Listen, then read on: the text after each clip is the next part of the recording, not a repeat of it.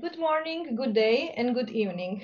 Thank you all for joining the MIRI Seminar on Current Affairs. My name is Svetluša Surová, and it is my honor and great pleasure to welcome all of you on the behalf of the organizer, Minority Issues Research Institute.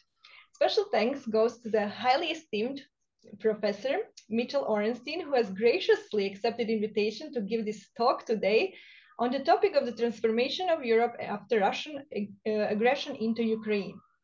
Mitchell Orenstein is a professor of Russian and East European Studies at the University of Pennsylvania and a senior fellow at the Foreign Policy Research Institute. Please allow me also to acknowledge my colleagues, Daniela Škútová and Mirsad Kriještorac, who are senior researchers at MIRI and who are in charge of our capacity building and networking activities. Before our honored guest gives his talk on this timely issue, Docent Škútová will briefly introduce to you Department of Political Science, who is co-hosting this event with us. And then Dr. Mirsad Kriještorac will moderate discussion. Thank you. Good afternoon for all. As a member of the Department of Political Science, it is an honor for me to participate in the coordination of today's seminar. The Department of Political Science participated with other faculty departments, such as the Department of International Relations and Diplomacy and the Department of Security Studies, particularly since the establishment of the faculty 20 years ago. Our Faculty of Political Science and International Relations, Matebel University, are attended by Slovak and foreign students, which represents a total of 696 students, of which 237 students are from Ukraine. Therefore, I express my conviction that the topic of today's seminar will be interesting not only for Ukrainian students. On behalf of the Department of Political Science, I would like to thank you in advance for accepting of today's online event. Thank you.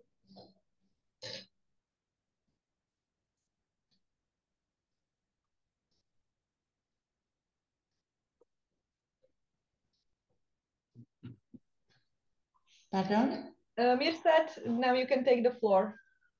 All right. Hello, everyone. I am Mirsad Kriještorac, and I'm joining you from South Florida. It is my pleasure to be with all of you today and moderate this important discussion with Dr. Michael Orenstein. As Svetluša have said, Dr. Orenstein is a professor and chair of Russian and Eastern European Studies at the University of Pennsylvania. His published work has explored the political economy of transition in Central and Eastern Europe and foreign policy of Russia and Eastern Europe. Most recently, he is the author of the book, The Lands in Between Russia and the West and the New Politics of Hybrid War, and co-authored the book From Triumph to Crisis, Neoliberal Economic Reforms in Post-Communist Countries. He also previously authored two prize-winning books out of the red, Building Capitalism and Democracy in Post-Communist Europe, and Privatizing Pensions, the Transitional Campaign for Social Security Reform.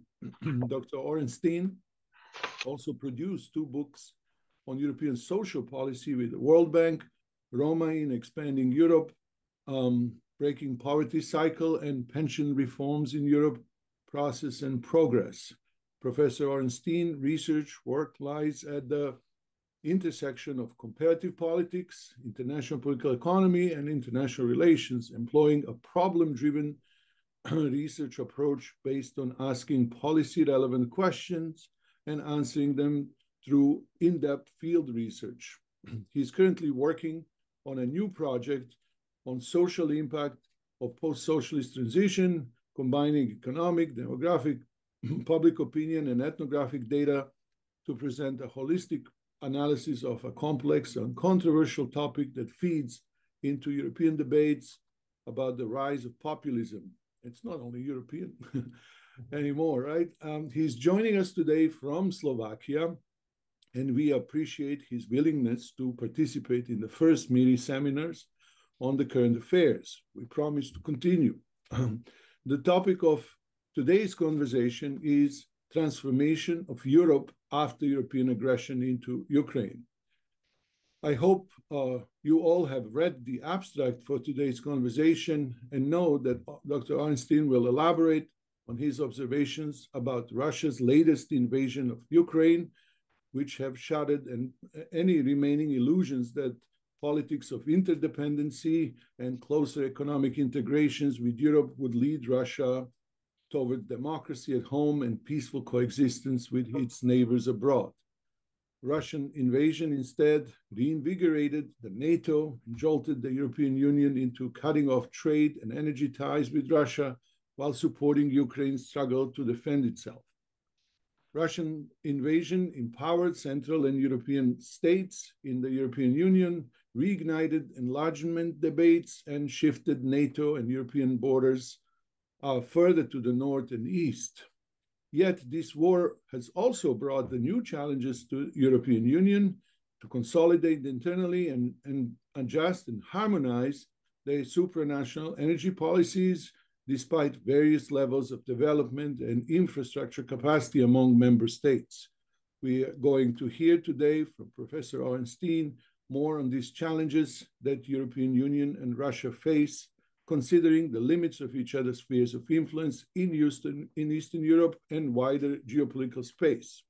As usual for this type of seminars, we are going to first hear the presentation by Dr. Orenstein for about more or less 25 minutes.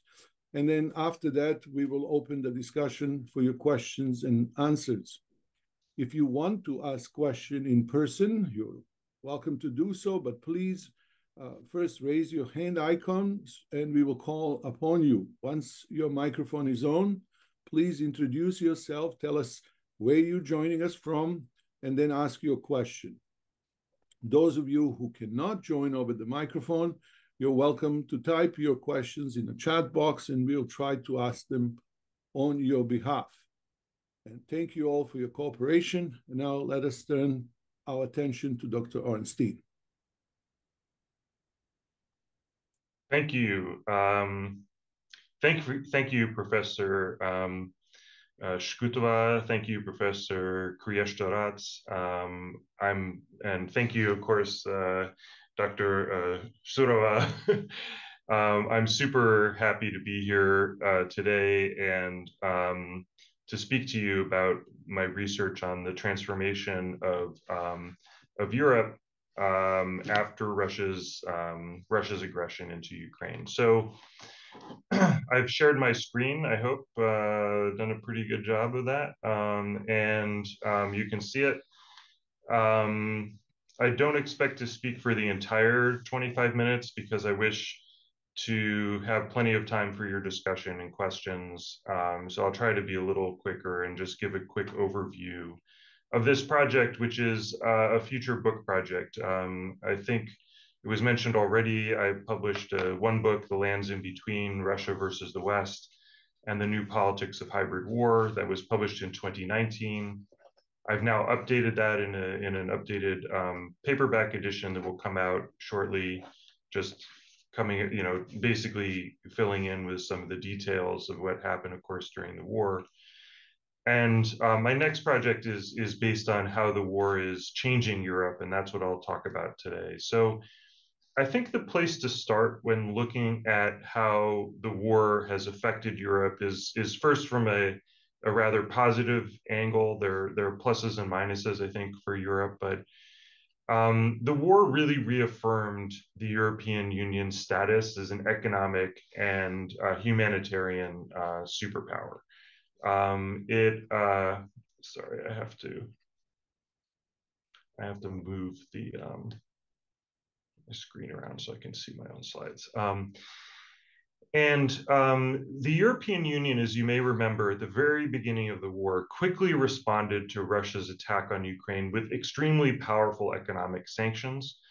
The European Union also, and this is perhaps less known and appreciated, but it invoked for the very first time the Temporary Protection Directive of 2001 that enabled Ukrainian refugees to access accommodation, the European labor market, medical care, education for minors, and social assistance in all the European Union states. And also made a major change to European Union energy policy in an effort to not fund the war in Russia's war in Ukraine and to cut off its financing of Russian gas. It launched a Repower EU plan, which was a major transformation of the energy sector that is aiming to increase the use of renewable energy in Europe to about 45% by 2030, cut reliance on Russia, align energy and climate goals. So this was a very powerful and very timely and very unified response that I think we need to recognize, just how important this was for Europe. It was a moment of enormous European unity in the face of a very difficult set of events. And so I think that's the first thing we have to recognize, this affirmation of Europe as a responding in a united way as an economic and humanitarian power. However, what we tend to focus on is, of course, also true, which is that the European Union has been unable to deliver a timely and unified security response. Julian Howarth, who's a British scholar, very pro-European British scholar, but he says that the crisis in Ukraine has highlighted the weaknesses of the EU as an international actor. Although it is an economic, commercial, and regulatory giant, it has not succeeded in emerging as a significant military or security actor. So the EU itself has little military power. What we learned in February 2022 is it has little decision-making capability. Critical decisions that were made in this arena were made in the context of NATO, the North Atlantic Treaty Organization. And this sent the European Union into a sort of identity crisis, I think, of sorts, which, as was mentioned, it shattered any illusions that had been remaining, for instance, in Germany and France, of integrating Russia economically, leading to peace in its neighborhood. It more deeply undermined what De La Sala calls the ontological security and foundational myths of the European Union, the foundational myth being that closer integration will bring peace. Of course, it did do that among the member states, but failed to do that with regard to Russia. It raised questions, and it raises questions about going forward, if that can be the approach that the European Union continues to take or not. It raised questions whether Europe can rise to the challenges of a liberal international order, which is in the process of fragmentation, and questions about whether the EU is becoming more integrated in the security sphere. A number of people point to the EU did take measures that led to more security integration, but overall, this was a moment of soul searching, a moment of failure, especially if you look at the fact that for military and security matters, all the member states pretty much, maybe except for France, were looking to coordinate within the context of NATO, another organization, obviously, in Europe. So Emmanuel Macron very powerfully spoke about this, arguing that Europe should seek to achieve strategic autonomy from the United States and from really any other actor, including Ukraine, but that it should be able to have its own military capacity to face problems on its own, and this did not happen, obviously, during this time. On the other hand, so I think you have, on the one hand, you have economic, a strong economic response, a poor security response. But then also Europe has been changed very much by the reopening of the border issue and the reopening of the enlargement debate. As many of you know from Central and Eastern Europe, enlargement debate has been frozen. The last new member of the EU was taken in 2013. That's exactly 10 years ago, and that was Croatia. But since then, there's been no enlargement. There's been enlargement fatigue in Europe. The Western Balkans have been in a holding pattern. This invasion reignited the enlargement debate, in part because Finland and almost Sweden, who were neutral states, decided to join NATO. And Ukraine and Moldova, in fact, even of the EU proper, Ukraine and Moldova were given candidate status, which is de facto a change in the map of Europe. So it raises a number of questions within the European Union, about whether Europe's borders are moving further to the north and further to the east. Has the enlargement process been reignited? Will Ukraine and Moldova endure the same type of purgatory that Western Balkan states have endured, or an expedited process that may take in not only Ukraine, but also Moldova, and possibly even in some of the Western Balkan states as well? This point, I think, is less often made, but very significant, is that I believe that the invasion substantially changed internal politics of the EU, particularly on security and defense policy. It produced a substantial loss of face for France and Germany, who had not done enough to counter the Russian challenge. It embarrassed Chancellor Merkel, former Chancellor Merkel, who was identified very strongly with the sort of Ostpolitik towards Russia. It led to a loss of clout, basically, of France and Germany within the European Union, where you've seen in the course of the war, Britain, which isn't even in the EU, taking a much stronger and more leadership role in facing security challenges of Europe, and where Poland and some of the frontline states, such as Finland and the Baltic states, are now having a greater say. It's widely spoken in the European Union that the Polish and Baltic position on Russia was right, the German position was wrong, and lessons need to be taken, including that those countries need to be paid more attention to in the future. People are talking about the Weimar Triangle, a kind of approach that to European Union security that might include France, Germany, Poland. So this is a very big change. And of course, the voice of Ukraine has also been raised very, very strongly in this debate, where it probably had almost no impact before on European Union decision making. Now Zelensky has been able to shame Europe into a number of decisions. So some may have heard this book, and now I'm forgetting the author of the book, who compared Europe to Mars. I mean, Europe to Venus, and the United States and maybe Russia to Mars, as a kind of convenient sort of metaphor. The European Union, of course, is known and in fact valued for being a custodian of the peace. The European Union, in fact, won the Nobel Peace Prize in 2006. And its peace through integration approach has been extremely valuable.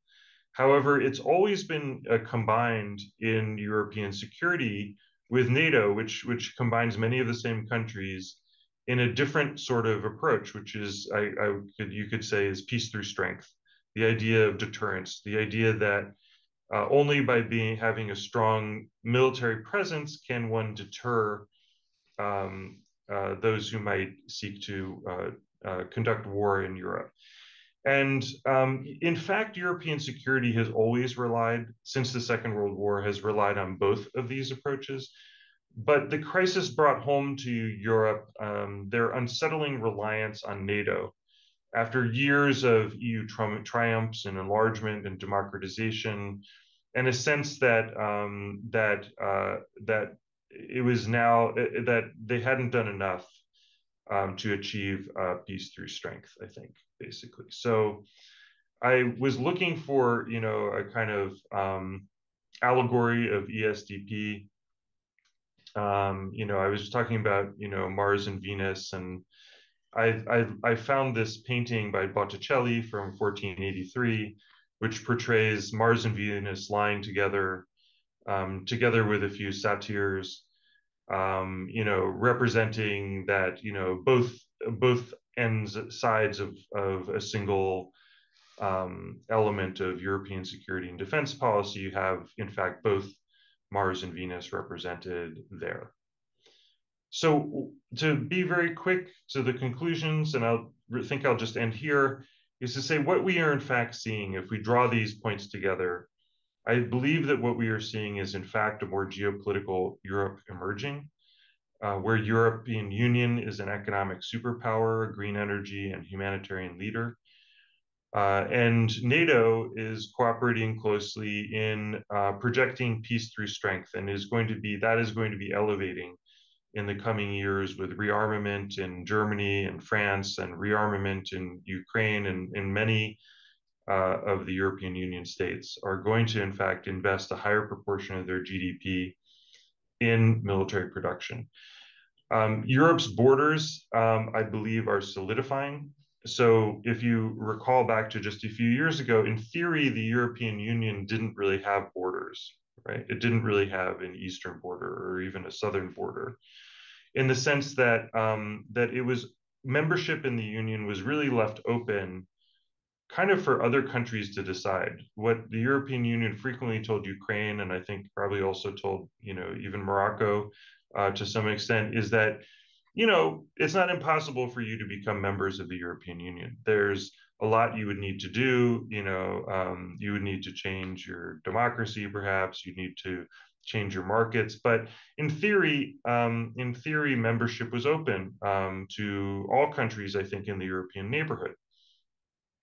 Now, I think what we're going to see is a more intentional policy towards borders, where Europe is forced to define what its borders are. Russia is out. Ukraine is in. Moldova is in.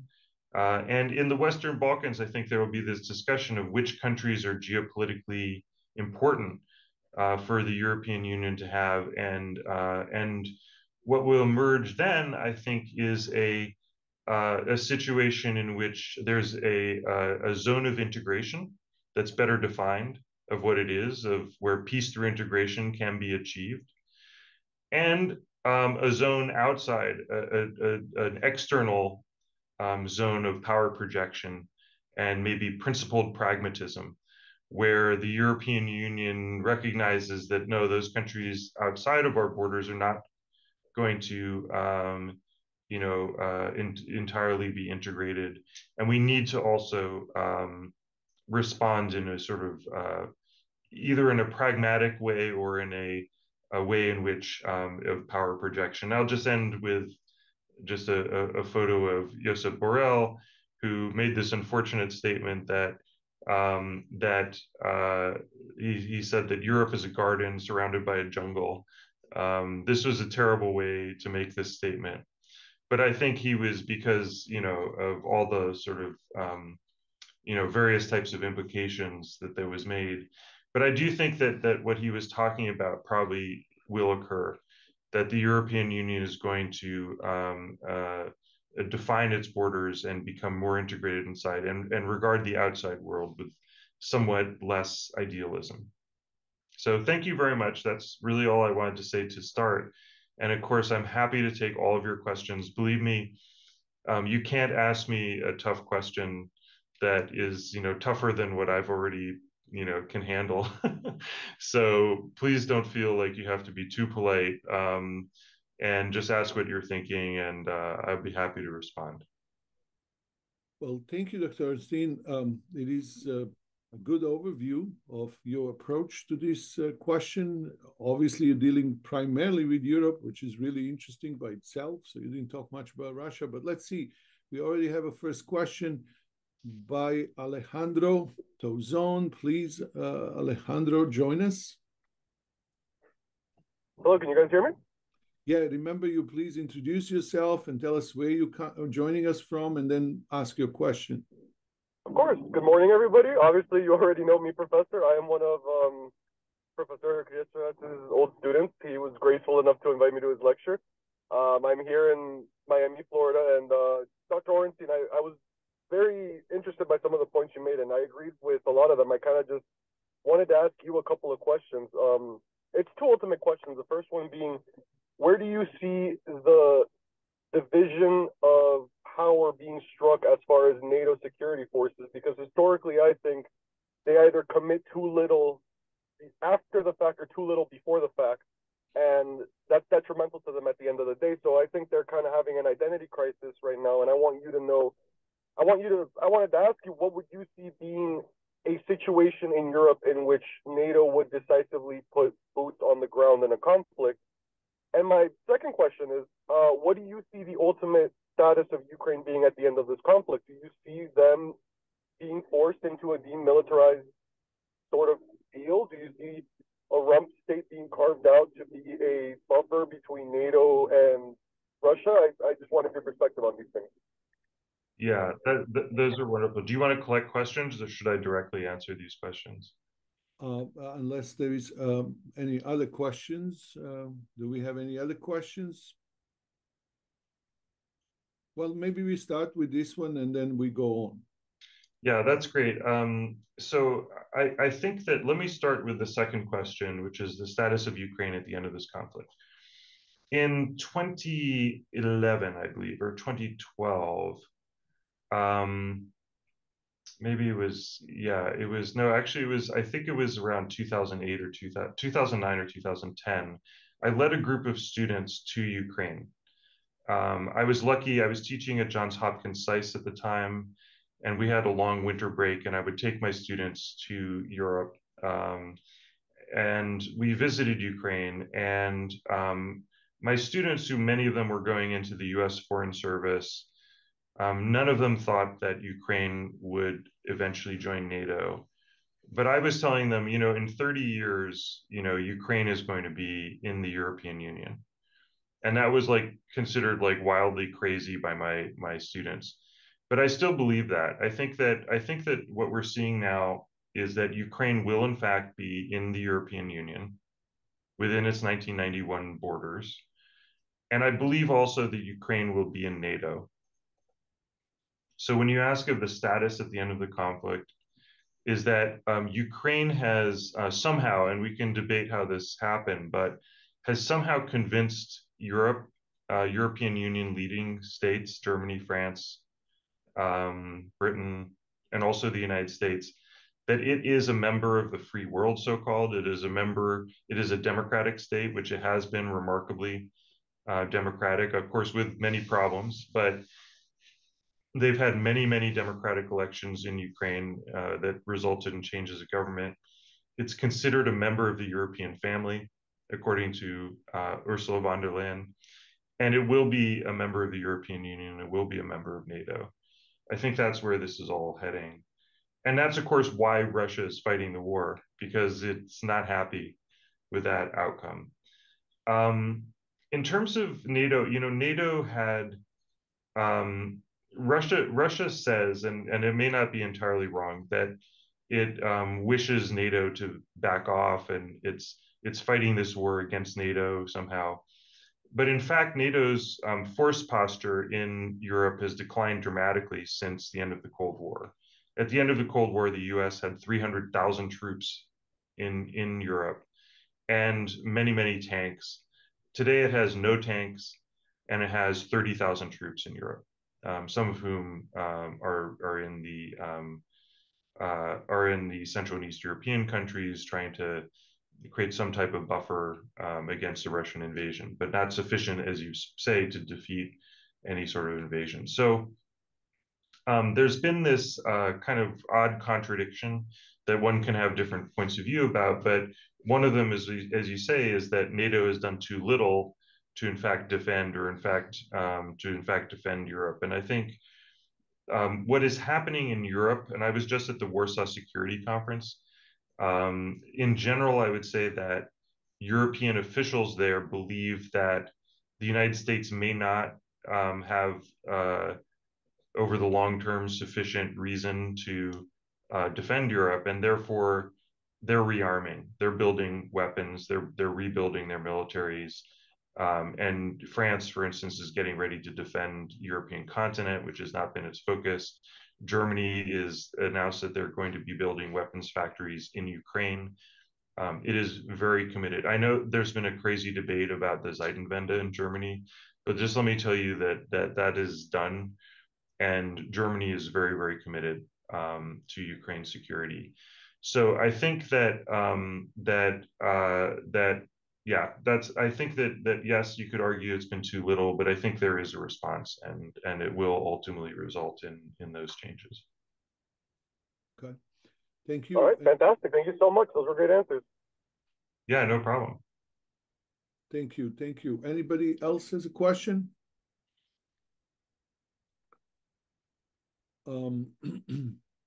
Questions, anybody? No. As of now, maybe I can ask you a question while we're waiting for people to... Or maybe, you can also put your questions into the chat. So I'm looking at the chat. I can see your questions in the chat. It may be more comfortable for people to put some questions in the chat. Yes, yes, I did offer that. If you cannot or do not want to turn the microphone on, you can just type it in and we'll ask on your behalf. But I can ask, so piggybacking of this answer that you gave, so you do believe that this is essentially why Russia attacked Ukraine, right? It is about ontological security, or maybe something else is in play, considering the cost that Russia has to incur for this war. I mean, what do you think really led Russian leaders, including Putin, to go into this? It's really almost irrational. I mean, yeah, I see what you're saying about that. It's very hard to know exactly. I have to say that I was among the people who I saw very clearly, I think, what the consequences of this war were going to be. At the beginning of the war, I would have said to you exactly this. I would have said the consequences of this war will be that Russia is slapped with the biggest sanctions ever, that Finland and Sweden will join NATO, and that Russia will never defeat Ukraine. Those are the things I would have said. In fact, I did say at the beginning of the conflict. But my view at that time is that Russian intelligence, knowing that, whoops, looks like I got dropped out. No, we hear you. We hear you still. Oh. Yes. It seems like I got disconnected a little bit and then reconnected. Okay. So so you can see me now as well, yes? Yes. I think that but I thought that Russia, knowing that, would decide not to invade Ukraine because those were such serious consequences. But I think that you're right, when you say ontological security, that Putin, what I think I missed and many other people missed, was that Putin had somehow convinced himself that, as he said in some of his pre-war speeches, that that Russia believed that it was united, it was a common nation, a single nation of Russians, Ukrainians, and Belarusians, right? And that it was unhappy, it wouldn't support, Ukraine splitting off. It just simply didn't believe that Ukraine was an independent nation, which had been going on for a very long time, and was seeing increasing trends towards Ukraine of becoming more and more Western. And yes, that was fundamentally challenging to the ontological security of Russia at that time, whose doctrine was that Ukrainians are the same people as us. They're part of this Slavic brotherhood. They simply we cannot exist as a state. We cannot be secure as a state without Ukraine. In other words, an imperial mindset, right? So yes, I think that's been the problem all along. That's what I wrote about in my book, The Lands in Between, is that, that what we're really seeing at the base of it is a conflict between, and you could say, two civilizations, or I would prefer to say two different perspectives on European security. The European Union perspective, which I mapped out, which is that the closer integration we have on the continent among democratic states, the more peace we have, right? That's the way Europe perceives things. And frankly, it was also very hard to convince Europe that its own perspective was seen as a threat to somebody else, right? it was hard for Europe, which won the Nobel Prize, to think, yeah, our promotion of democratization in Ukraine or in Russia is perceived as an existential threat, by the Russian government. Likewise, Europe simply will not understand that Russia can only be secure when it owns some other country, even if it has to bomb it into oblivion, right? That just doesn't really make a lot of sense to people. So you have this really clash of perspectives about what creates security in Europe, with Europe having the EU being based on these two pillars is essentially a complex organization which elevates the national interests of so many member states, but within a common pooling of resources and security. And Russia wants to have a great power relationship with its neighbors, which most Europeans would say is simply not something that's going to advance European security. And so we do have this inevitable clash that's going on right now. I thought that maybe there would be some way to paper that over, honestly, but I think now we know that there's no way, at least with Putin in control, there's no way to do that. And that's why I would say that the only end to this conflict is when Ukraine is secure in NATO and the European Union. But would that not mean end to Russia itself? Because there are lots of people who talking about that. I mean, first of all, is it really unclear? Is it offensive or defensive act that Putin is doing? And then also, like I said, if that ends the way you say, the Ukrainian whatever officials are talking about the end of Russia, there are voices from Russia who are also talking about possible breakout of Russia. And if Ukraine joins NATO, as you say, would that end Russia? Yes, I mean, so it doesn't need to. I think the perspective of the West on Russia generally is that Russia needs to make an adjustment to stop having to stop thinking that it deserves some European empire, and to behave and think of itself more as a nation state that has defined borders that were defined by the treaty, Białowieża Treaty, that ended the Commonwealth of Independent States. The West is happy with Russia's borders. No country in the West questions Russia's right to exist within its borders. But those treaties are understood in the West to indicate that Ukraine and Belarus, in fact, are independent states that can make their own decisions about policy. So I don't think that there's any need for Russia to break up. And frankly, I would consider that to be a rather low probability instance. But you're right that many in the Russian opposition and many Ukrainians also, and many Russians are talking about how can Russia exist as a nation state? Well, it's not a huge mystery. A lot of empires in Europe have become nation states. Austria, has become a nation state, right? To mention one that's very close by. It used to be an empire, now it's a nation state. It's much smaller. Britain has been an empire that used to be, is now a nation state. Germany, so the view I think in Europe is simply that Russia needs to finally get with the program. Turkey, I mean, it finally needs to get with the program and just accept that the age of empire is over. Most people in Europe have found a better way, and they're not going to give it up. And and in fact, more countries want to join this European Union. So if Russia thinks they have to split, that's their own issue.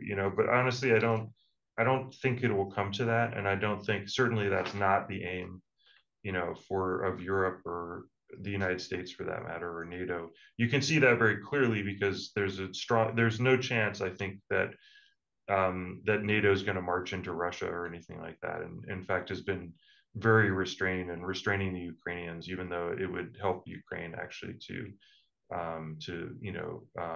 operate, in Russia.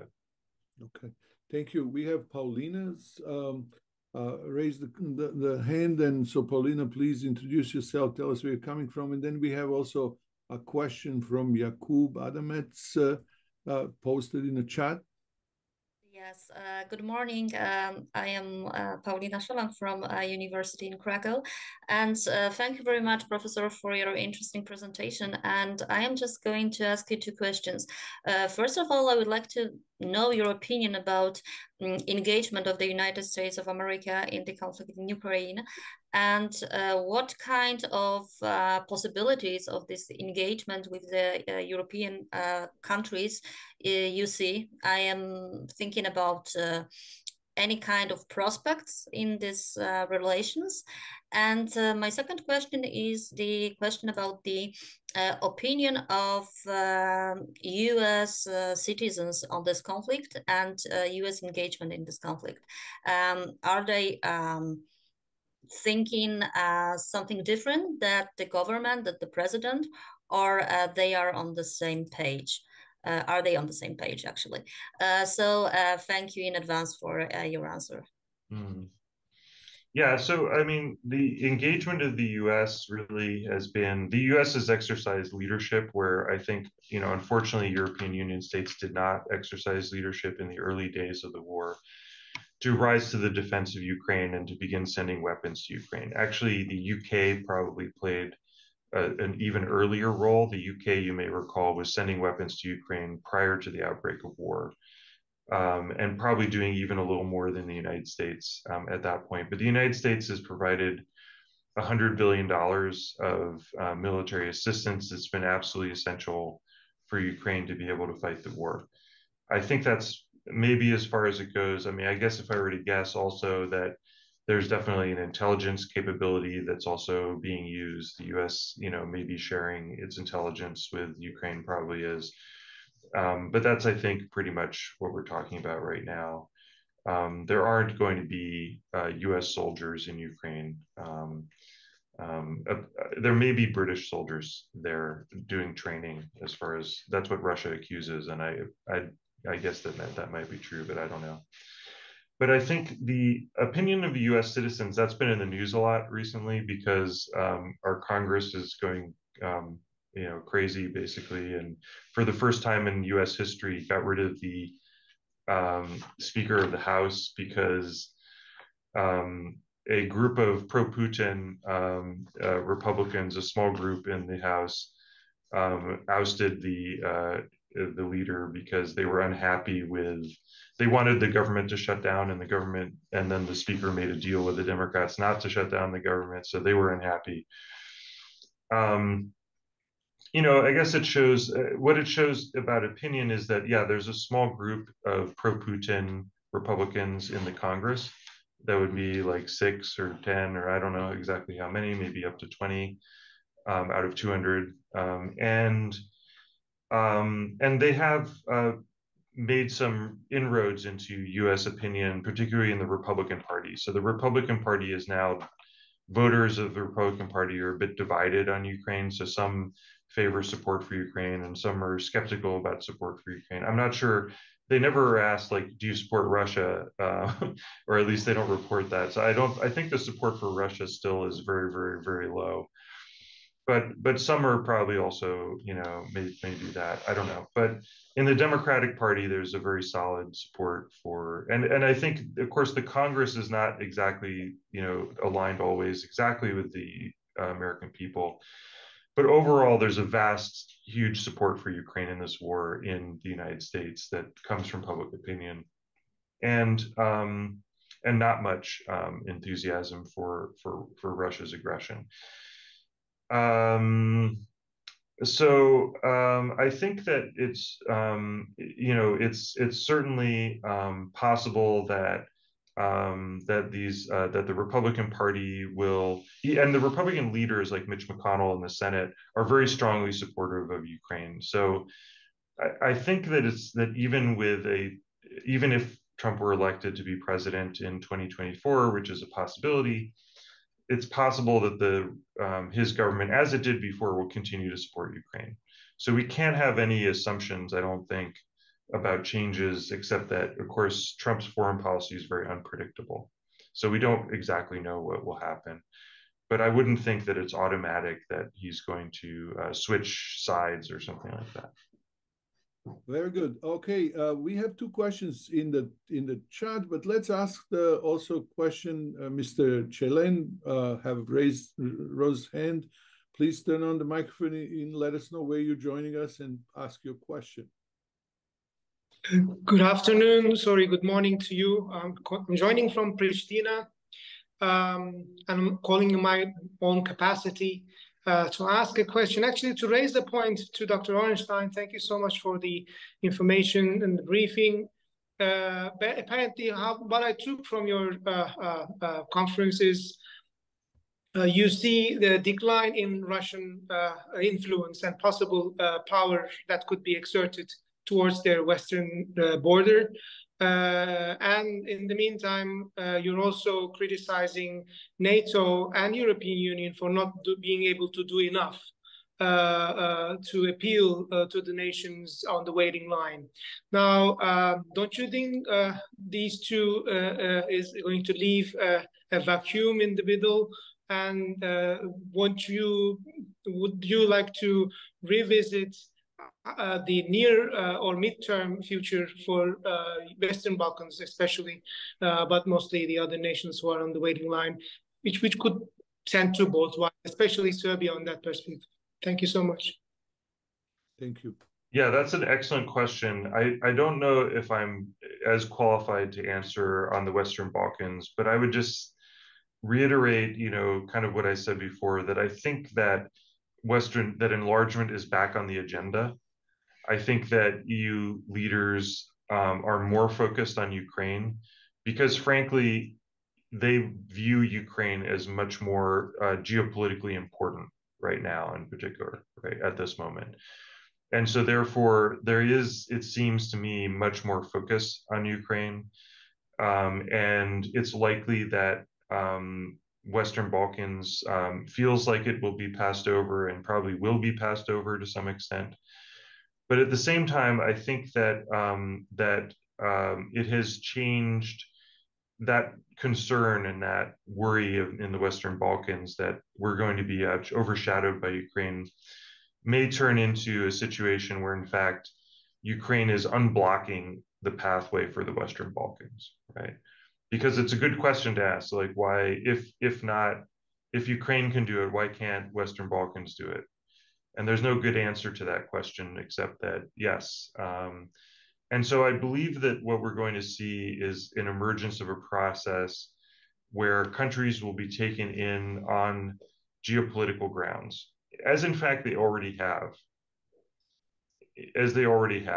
I mean, the last enlargement, the 2007, 2004 enlargement of the European Union was also decided largely on geopolitical grounds. I mean, I believe that Bulgaria and Romania were taken into the European Union largely because they were seen as important strategic states to have in, not only necessarily from a security standpoint, but also from an economic standpoint.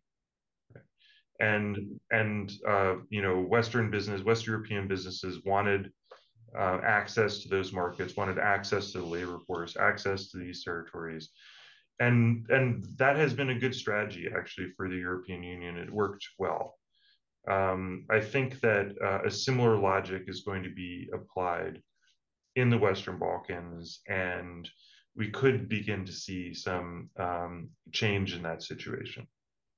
Even in the light of the latest security challenges in the Kosovo, since we have right. I mean, that of course complicates factors, right? I mean, so if Serbia were to invade Kosovo, obviously it would extinguish Serbia's, membership prospects, for a certain time.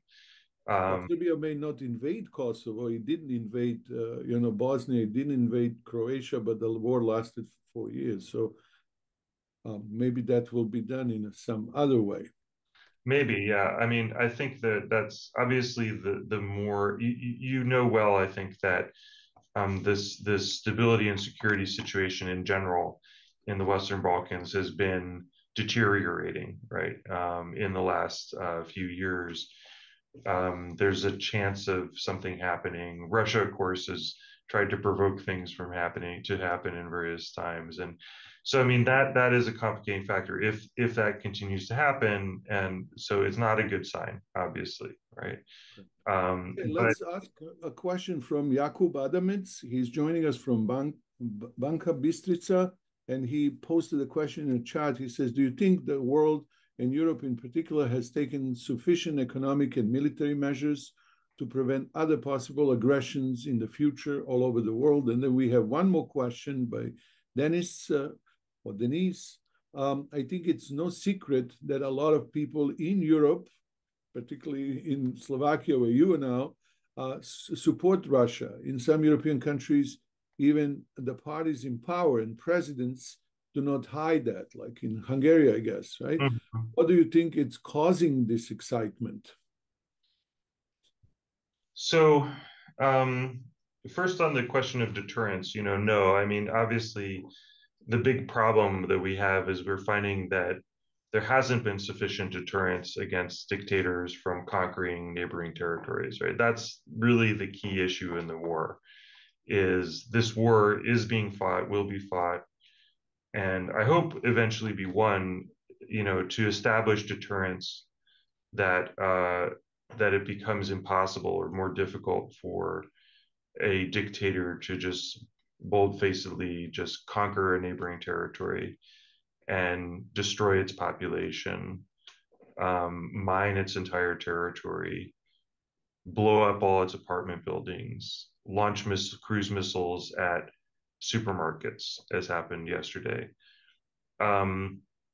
That sort of thing was obviously not deterred in Europe. We have a war. I think it just maybe takes a second to think about the scale of this war. This war has already dwarfed the war in Afghanistan, the Soviet war in Afghanistan in '79, in terms of casualties on the Russian side. Russia lost maybe 70,000 troops in Afghanistan. It's lost maybe 200,000 here. Ukraine has lost probably over 100,000 troops. This is a very, very big war. It's a very substantial war, and it's happening right in the middle of Europe. So yeah, this is a huge security problem, and it hasn't been deterred. The question, that is why I think at the end of the day with the West, people argue that there's fatigue that's emerging. I think it's actually the reverse. I think what's emerging at this point is a consensus that we have to fight this. We have to fight this aggression, because the alternative is that we live in a world where dictators can regularly do this. In terms of support for Russia, look, support for Russia, I think at some level is very, very hard to understand, right? Because if you look at the war crimes that were, conducted in Bucha, if you look at the rapes that are regularly practiced in this war by the Russian army, if you look at the absolutely disgusting attacks on civilians population, which, by the way, we should also remark on Russia's behavior in Syria, the destruction of Aleppo, for instance, right? This has been a typical strategy, the same exact strategy that played out in Aleppo and played out in Syria, of Russia's bombardment and torture and humanitarian abuses, can't be supported. I really doubt that those people who support Russia in the European Union, that they really are thinking about the human rights abuses. I think in this audience, I understand most people are supporting human rights, but you can't support human rights and support Russia at the same time here. Russia has absolutely violated every single aspect of human rights of Ukrainians in this situation, to the point where this is effectively seen as a genocidal war, right? The point is to wipe out Ukrainians, make them Russians, or just, in fact, Russia would be happy if the whole territory were empty of Ukrainians. So I don't think people actually support Russia. I think what you have is that in Slovakia, for instance, that people, the polls are not, do you support Russia? The polls are saying that that a majority of Slovaks believe in Russia's justification for the war, that they believe that NATO sort of provoked Russia to do all these horrible things, right? And that's kind of a different thing. In other words, there's a distinction. If you said, do you support all these horrible things Russia's doing? I don't think a majority of Slovaks would actually say that. But if you say, well, were they provoked to do these horrible things by the fact that NATO was there? You know, I guess they would say, you know, like 50% would say that that's a possibility. And I have to, you know, I have, to some extent, I agree with this, right? You know, you have to look at things as you see from all different angles. And although I don't believe it would have been rational, it was rational for Russia to look at this situation and feel provoked such that they had to invade Ukraine. I mean, that's not a rational, in my view, perspective. But at the same time, it may have been the Russian perspective, right? It may have been the Russian perspective that they looked at this and said, you know, a situation that I would have thought was very peaceful and normal, where there's, you know, they could look at and say, this is a provocative situation and we have to invade, right? So I think there's a lot of nuance that tends to be left out of these public opinion surveys. All right, thank you. That's you know, interesting nuance. Yeah, Dr. Surová, please ask your question. Thank you. So, Professor, you have said that the end of the conflict will be when Ukraine is in EU and NATO. Did I got that right? Yes. So, but what we are hearing actually here from the key stakeholders is that actually we hear quite opposite narrative, and that is that Ukraine can join EU and NATO only after the conflict finishes there. So I'm wondering, based on what kind of arguments you build your claim. I think that what we've seen is that Russia is absolutely unwilling to have Ukraine separated from its sphere of influence, and therefore it will have to be defeated, at least inside of Ukraine, before this war can basically end. So in other words, if there's a peace agreement, like at